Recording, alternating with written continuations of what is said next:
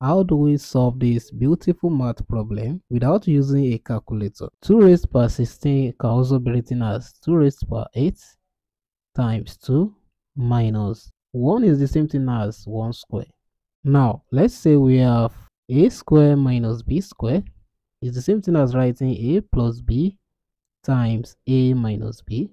So using this property, this equals 2 raised to power 8 plus 1 times 2 raised to power 8 minus 1. This equals 2 raised to power 8, that is 256, plus 1 times 2 raised to power 8, that is 256 minus 1.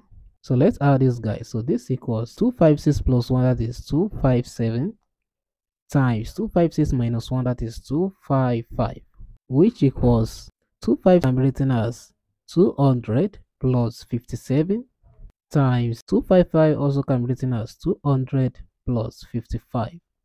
Now let's open this bracket. So this equals 200 times 200 plus 200 times 55 plus 57 times 200, that is the same thing as 200 times 57 plus 57 times 55.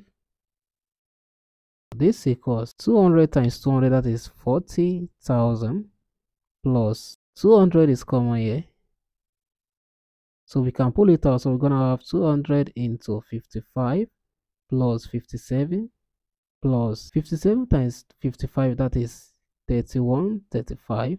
So this equals 40,000 plus 200 times 55 plus 57, that is 112, plus 3135. So this equals 40,000 plus this times this, that is 22400 plus 3135.